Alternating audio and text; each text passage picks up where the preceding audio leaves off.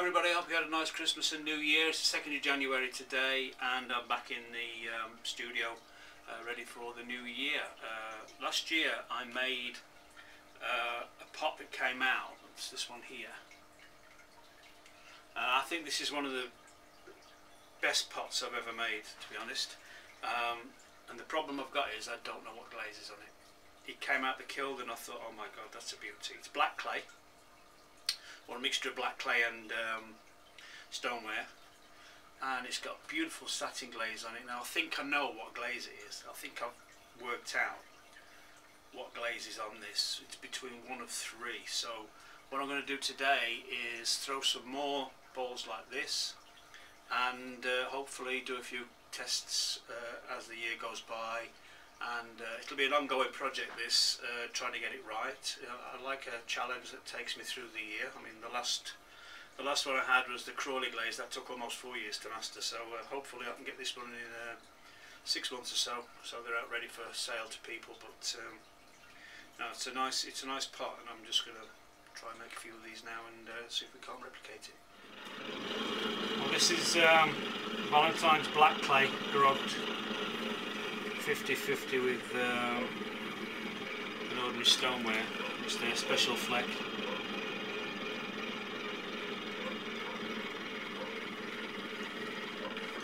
I'm just doing a few of these bowls to test some glazes on in the next firing. When I finally get round to firing the big kiln again, it's a bit cold and damp at the moment. That's one of the reasons why I got the electric kiln, because I did my electric firing for January, February time. I tried firing the big kiln last year, January, February, and it was pretty hard going. It's like 14, 16 hour firings to get the temperature. So I decided to leave it till the weather turns and get all my electric firing done. But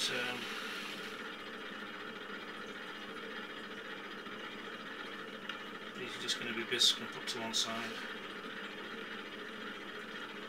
The reason I'm doing them now is I've just been sorting my clay out and I found this black clay. I didn't know I got it, so I've got a bit of it left, so I've just mixed it with some stoneware and we're just going to throw a few of these bowls.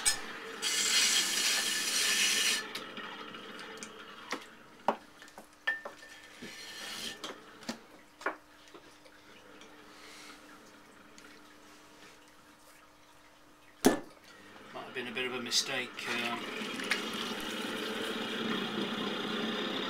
throwing with grogged clay after such a long layoff, because it's already took the skin off my hand there.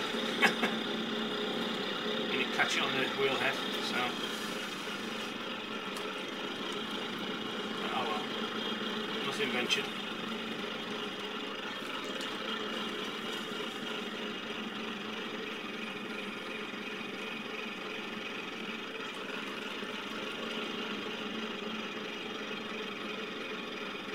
The reason I mix stoneware in with it, well, 2 reasons. One is this black clay is incredibly expensive, and also it doesn't fire to cone 10, it only fires to about cone 6 on its own, otherwise it just sort of goes brittle and breaks.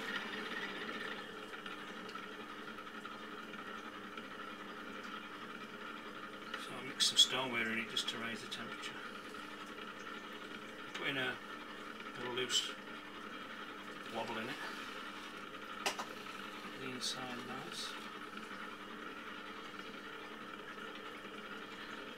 Go slightly round, slightly in, and straight edge.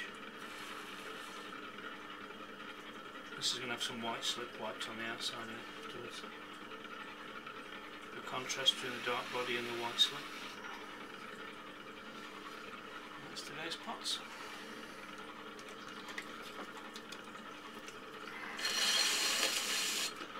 Easing myself gently back into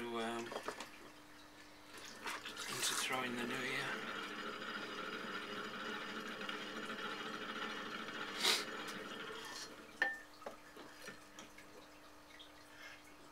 Oh, excuse me. Dusty studio. Right, that's the bit of throwing for you today. What I have done, I've had a firing of the electric kiln. I tried to film the kiln opening, but it was late in the afternoon. Well, it was 4 o'clock in the afternoon. It was almost pitch dark, so I couldn't film it right. The lighting was bad. But this is some of the pots that have come out. I'll just see if I can get behind the camera so you can see what we're looking at. They've come out really nicely. They've got a kind of mauve, colour on them. So these are the tests I've been doing. It's got chrome at the bottom, so it's not so sort of yellow as some of the other ones, but they're really, really nice. I'm really pleased with what's come out. There's oops, that's a sort of flatter T-bowl with the white slip, and I tried a moon jar. So this is a moon jar. What I did was I put the cobalt on quite thick and just drew a sort of emptying brush down, so it sort of ran out. I knocked it there when I was glazing, but it's only a test. That's come out quite nice, so I'm going to do a few more of those. So that's it. First video back in 2022, and let's crack on with it.